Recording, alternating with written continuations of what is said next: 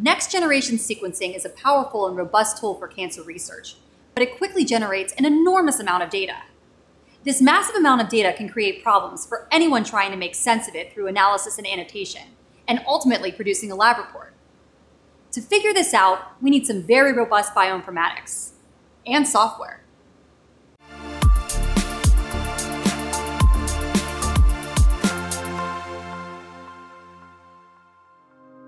Before we get to the software, let's first talk about the challenges with finding all these biomarkers for our oncology research. There are a growing number of oncology biomarkers with potential utility. Research is published every day, but which ones have known clinical utility? And once variants are identified via next-generation sequencing, which should be prioritized? Which ones are cancer drivers and which ones are passengers? There are multiple global sources of information, but one of the challenges is that the information and data are not standardized, making it even more difficult to report and put into a report template. Current methods can be time-intensive and may require extensive research on multiple sources to map relevant information on labels, guidelines, and clinical trials to biomarkers. Meanwhile, the NGS sequencers continue to do their jobs, resulting in an unyielding wave of data, more variants, and more biomarkers to investigate. You are left to put these into context and report back on each sample with clear and relevant information in your lab report. As the data goes from sequencer to report, there are three main stops it will make on its post-sequencing analysis journey. First, Torrent Suite software streamlines the sequencing runs and automates analysis transfer to Ion Reporter. Second, Ion Reporter software calls variants and annotates cancer drivers. And last, Oncomine Knowledge Base Reporter helps link variants to relevant labels, guidelines, and global clinical trials. As the data comes off the sequencer, you start your targeted sequencing analysis. This is where Torrent Suite software, also known as TSS, streamlines the sequencing runs with dedicated run plans and templates.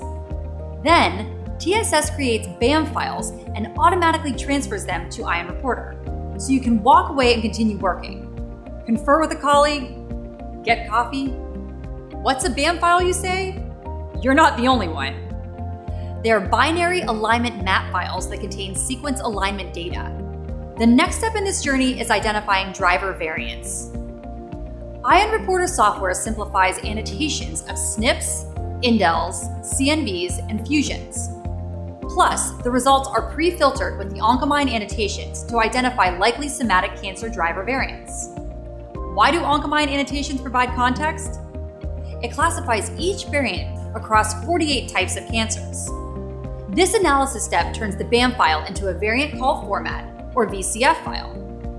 And Ion Reporter will notify you when the analysis is complete. Automation is really convenient when you're busy.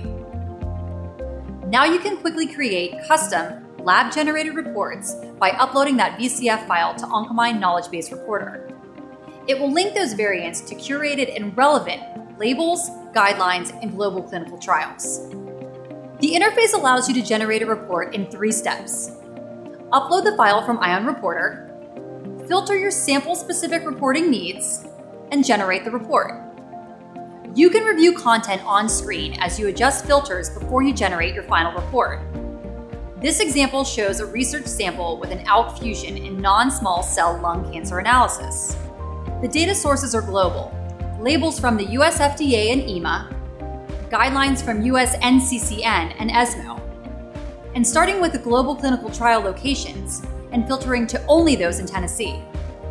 Finally, your PDF report will be generated based on your own template with custom headers and footers to fit your lab's branding needs. And you can pick from 9 local languages. Get started today by asking for more information by visiting the URL below. I hope this video was a helpful tutorial on the basics of post-sequencing informatics, but I'm sure you'll have more questions. So submit your questions at thermofisher.com/ask and subscribe to our channel to see more videos like this. And remember, when in doubt, just seek it out.